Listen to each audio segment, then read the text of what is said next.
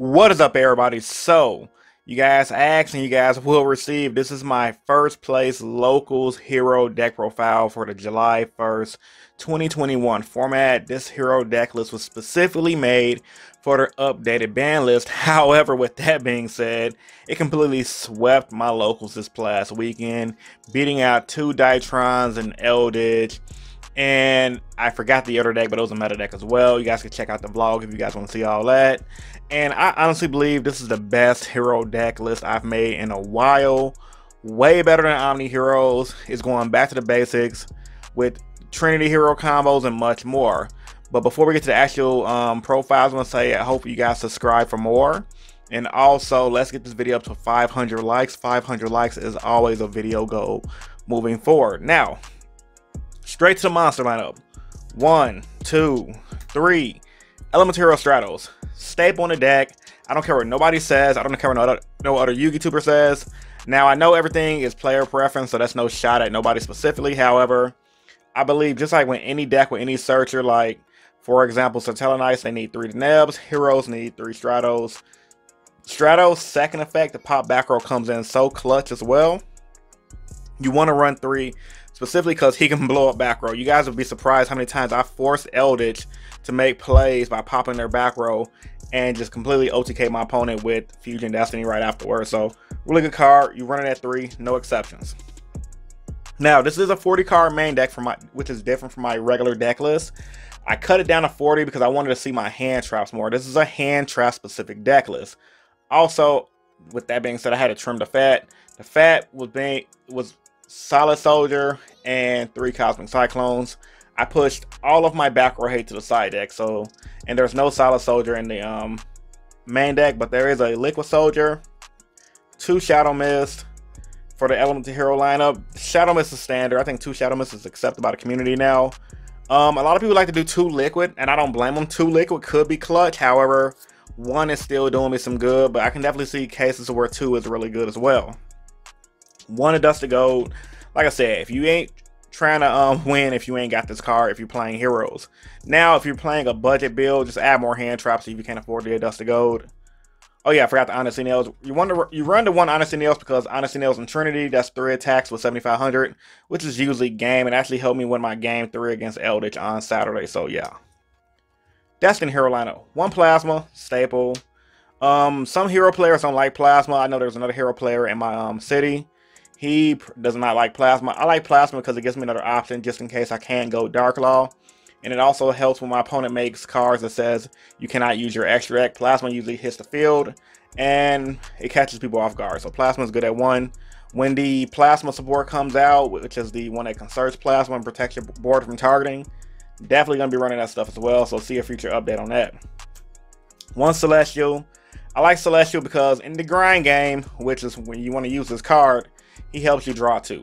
Now, there's other cards like Decider that you run. I personally like helping out the grind game. If you guys don't care about the grind game, you guys can run Decider or Draw Guy. I like Celestial. Been running it since it came out, and I have not regretted it yet. 1 Dynatag because it's Dynatag. You need it for the combos. 2 Mally because you can't run 3. 2 Increase. 2 Vion. 3 Ferris.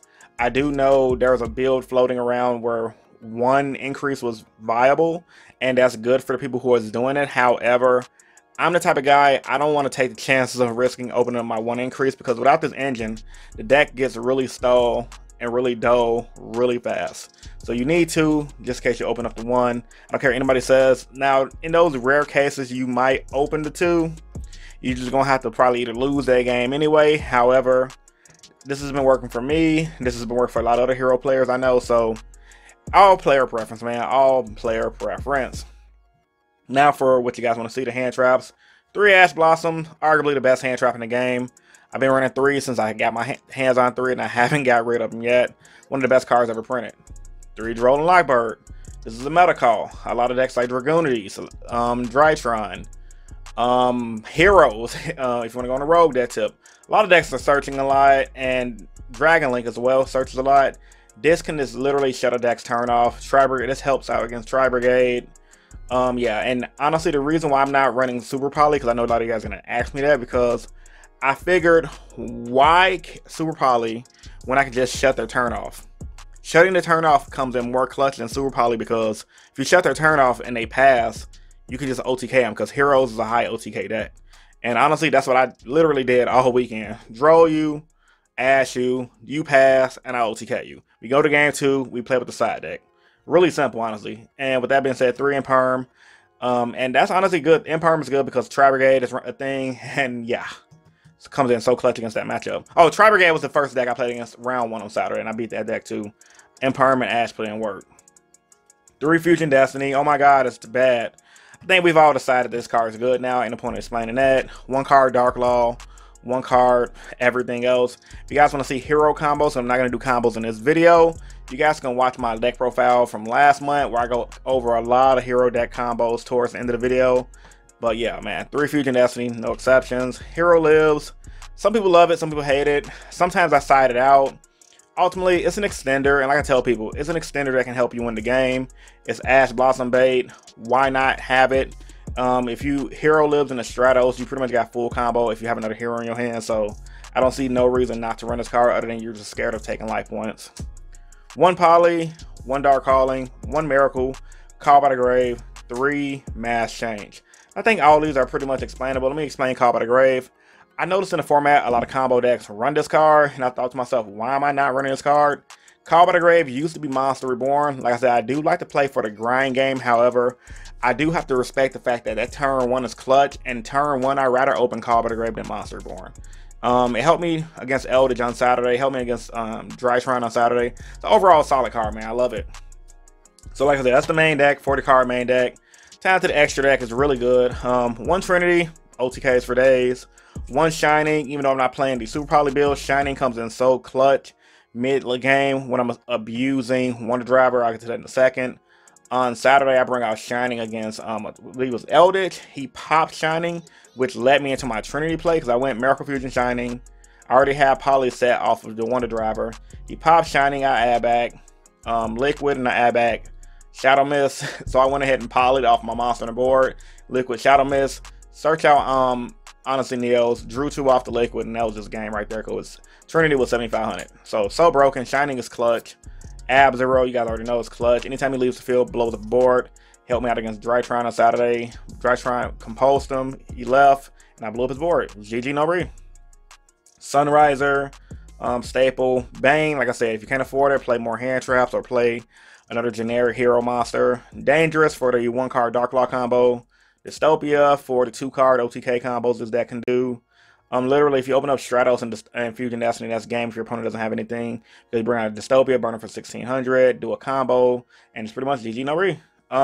Divine Wind. Now, it was either going to be this or the other Wind Mass Hero. That's all player preference. I didn't have the other Wind Mass Hero on me, but my homie Tony loaned me this one, so shouts to him. I read this card effect, and I'm like, this card could be pretty legit, this format. I'm actually going to keep this in over the other one because not only does he let you draw a card by killing a monster by battle, he also can be destroyed by battle, and he forces your opponent to only attack with 1 monster. So if your opponent tries to attack you, they can only attack with 1 monster, and I think this can be really good against decks like Eldritch. So and plus, you mainly just use the Wind monster stuff for Stratos can dodge infinite permanents, effect veilers, and things like that. That's the main reason why you run it. Acid for the Acid Ab Zero combos, 2 Dark Law, and then Dread Decimator, 2 Cross Crusader, Wonder Driver. Bro, I underestimated that card a lot, bro, and I really apologize to everybody who I told that Wonder Driver was trash. Wonder Driver is not trash. This card literally won me games on Saturday, y'all. It won me a lot of games due to the fact that of how cool it is when you just combo out and just keep recycling your polys, keep recycling your Miracle Fusions, things of that nature. So yeah, man, Wonder Driver is really broken, and I definitely highly recommend it, bro. Highly recommend it. So now to the side deck, what you guys want to see. Now side deck, I ran 3 Dark Ruler no more because even though I'm not running Super Poly, I'm not dumb. We need to break boards, and why not run Dark Ruler no more instead of Super Poly? It's better off the top deck than Super Poly. Helped me win a game on Saturday against I think Drytrons. 3 Twin Twister, Feather Duster for back row decks. Once again, Twin Twisters, Feather Dusters clutch against back row decks like Eldritch, stall decks like Subterra. You got to run these 4 cards, no exceptions. Artifact Lancia, Once again, I'd rather run a card that can shut off a turn, and against decks like Dinosaur still. Lancia can still shut off turns. Against any decks that's running the PK engine, any decks that's running anything that banishes out of the graveyard like Eldritch even, this can literally shut their turn off. So you can shut their turn off on their turn, and on your turn you just OTK. That's pretty much my strategy playing this deck. 2 Skull Monsters, 2 Ghost Bells, 1 Cycle Reader. Cycle Readers for the Drytron because they all are light monster that's trying to be recycled. Ghost Bells is good for Trap Brigade, stopping their trap. And Skull Monsters are good for any card in effect that has an effect that activates in the graveyard. And yeah, man, this is pretty much my hero deck profile in detail, man. Tell me what you guys think in the comment section down below. Like the video if you're new here and subscribe for more. Once again, man, this is your boy coming to you guys another first place deck list for heroes. And I'm signing out, man. Peace and stay innovative. Deuces. You guys have a great day.